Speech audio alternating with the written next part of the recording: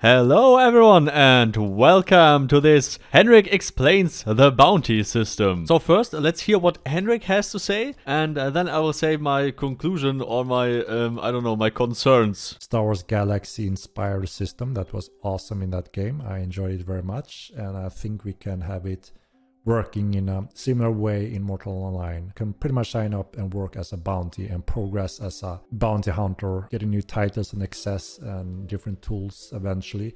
We start out with quite some basic tools. It's like the tracker tools for the bounty hunters to find those murders with a bounty on their head. And they have the killing rights to kill them at any place, including in cities.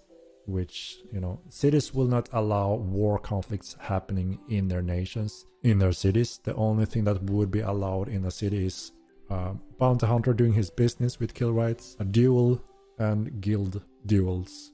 That's it. If you want to sign up for a bounty hunter, you visit a specific NPC and you will pay a fee to start doing some job there. So you will get a last known abouts from one possible murder in Maryland. You will also get a last position and distance, and that means you get kill rights for that murder. And from this NPC you can also buy different tools for the bounty hunter, such as a very specific bird that is trained to track targets and pretty much update you. So this means you can buy some of those tools. You head out towards the decision, the last known abouts from this guy you're hunting. And when you're there and you don't see one, you can send out a new bird to scout the murderer. And that bird will give you indication of where he may be now. So there's always a small delay, almost like stream sniping, guys. Watching the stream, there's a 30-second delay, so it can be tricky to find the guy you're looking for when someone is streaming. A very rough comparison. But anyway, this bird will give you the location and distance pretty much, so you can continue hunt these murders. And then obviously when you do see them, they are not protected in any guard city whatsoever, because you do have the kill rights, which means you will see him in a very specific color and you can kill him whenever, however, and take his head, and you will have his name on the head. And obviously you'll go back to your bounty hunter, put it in, you will get bounty hunter score and some rewards tied to that as well. And titles and different tools that you can also access the deeper you go into this profession. So pretty cool system that engage both sides in an interesting way.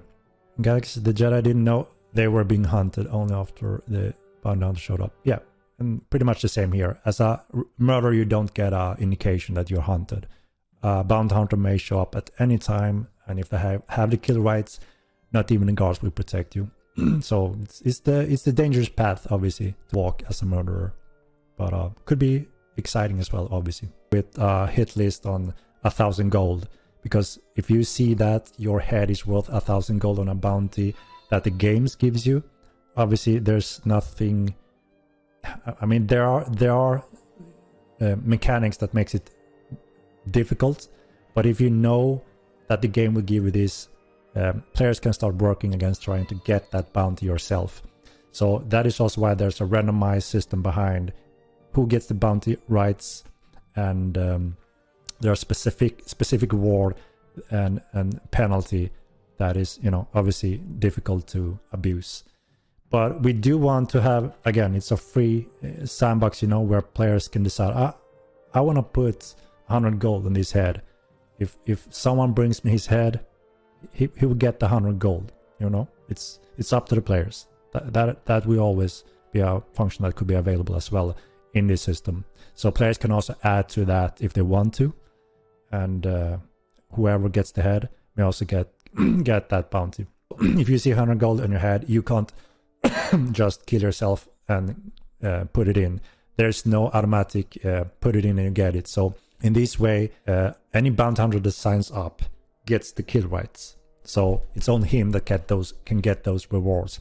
But we can also support where any player can also choose to add, I want to add additional 10 gold on these heads, on this guy's head, because I don't know, I don't like him.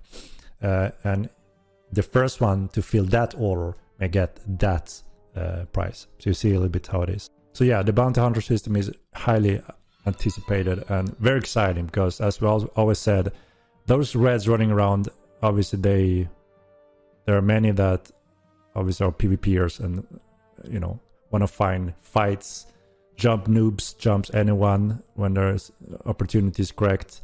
And now they will get even more actions by, you know, you always have to watch over your shoulder. You never know if there's a bounty hunter coming to collect you. And that was super exciting and successful in Star Wars Galaxy as well. So high value for those that are wanna, you know, go up on the rankings to be a bounty hunter or become the most wanted players. And very exciting conflicts between those that are interested in that. How's the tracking bar gonna work? Do you need a quick control? No, so this is one of the tools for the bounty hunters. I've been talking a bit with Mats, you know, how he ties correctly into the lore and such. So, you know, names and such are not final yet. But in general, or in short, how the feature is working is that when you're talking to these bounty hunter NPCs, you're able to buy certain tools. And one of the base tool here is a tracking device or tracking animal that simply allows you to access it if you are one of the signed up bounty hunters. So you don't need specific skills to release this. You just send it up in the air and that will start scouting and track your target for you. And you will get the data after a certain amount of time, and you can, you know, tracking get closer and closer. So yeah, no specific skills required to use that from starting on. What do we gain from bounty system? So you will get scored. You can get up on a ranked list to show that I'm one of the most famous bounty hunter in Nave or Midland. And you can also access titles and such, and getting specific access to different services and tools and items.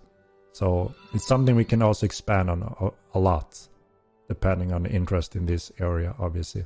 I have just one concern, and maybe it's stupid, I don't know. So when I go with 20 people into a dungeon and I have one murder with you and a bounty hunter is behind them and knows exactly where we are, for example in the minor dungeon or stuff like that, and he just don't collect the bounty. He just using this tool to track down people. So for example, someone like that never collects the bounty. I mean, on paper it looks like a very good system, but I think in practice it won't work. I'm not sure what will happen, but I can guarantee you that people will use the bounty system just to track down the location of people and the location of guilds or other players of interest. For example, if you have an enemy guild and stuff, you will always use the bounty board with all your guild members just to get one interesting name and to track them down wherever they are. And don't collect the bounty, of course. But maybe there's a timer, maybe this is not possible. I think the whole system sounds pretty good.